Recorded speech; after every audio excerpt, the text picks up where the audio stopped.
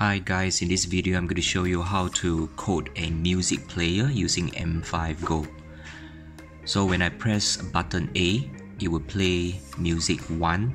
Then when I press button A again, it will play a music 2. Then pressing it again will play music 1 and then 2 and then 1 and 2 and so on and so forth. Let's try it out. So when I press music A,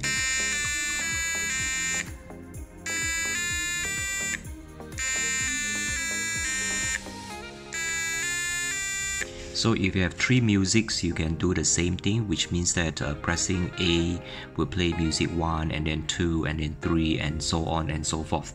Now let's look at the code. So first of all, the label, just drag a label to the simulator. Then after that, I set the text of the label, the font as well as the color. Then I create these 2 variables called volume and music. How do I create variables in the M5 Go? I go to variables and then I press on this create variables.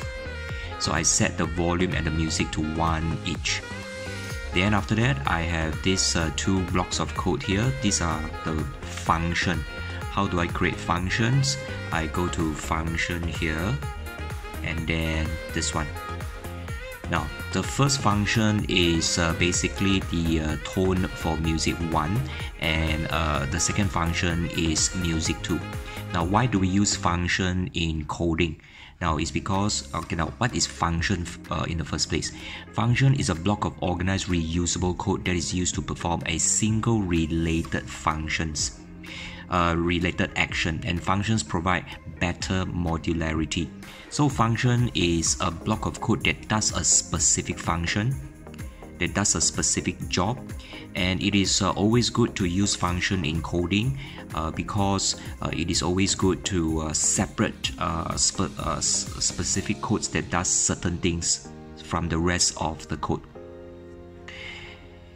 Okay, then after that we go to the event to drag out the button control.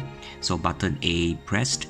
So if, then we use the logic. If is under logic over here, and we compare the variable music with 1. So if the music is 1, then we play music. We call the function called music1, which is basically here, and then after that we set the variable music to 2, so that the next time when we press button A, it will play music 2.